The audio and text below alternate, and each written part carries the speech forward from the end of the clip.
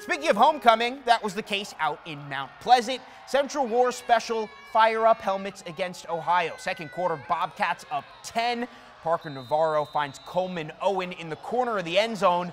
Ohio led 24-0 at the break, but Central would come out strong in the third. Redshirt freshman Tyler Jefferson finds DeCorian Temple to put the Chips in the red zone. They would score later on the drive and get the two-point conversion, 24-8.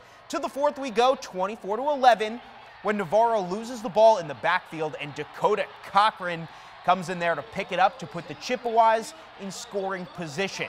And from there, Marion Lukes, he would take the handoff, and he gets just enough to make it into the end zone. That would make it 24-18. We had a ball game. The Bobcats would tack on a field goal to take a 9-point lead, but Central would go back to Lukes. He scores from 28 yards out. Talk about clutch.